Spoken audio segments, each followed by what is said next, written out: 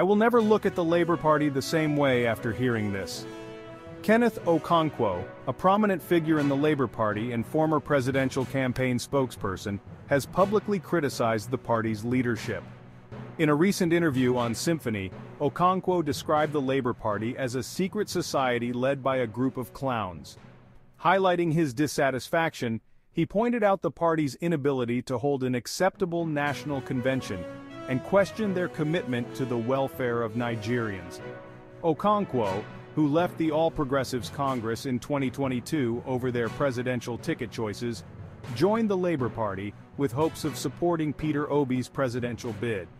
However, his recent comments suggest a potential shift in allegiance if the Labour Party fails to improve. Okonkwo emphasized, "Any party that is not visibly committed to the welfare of Nigerians will most likely not see me there." Stay tuned as we continue to follow this developing story. For more updates, don't forget to like, share, and subscribe.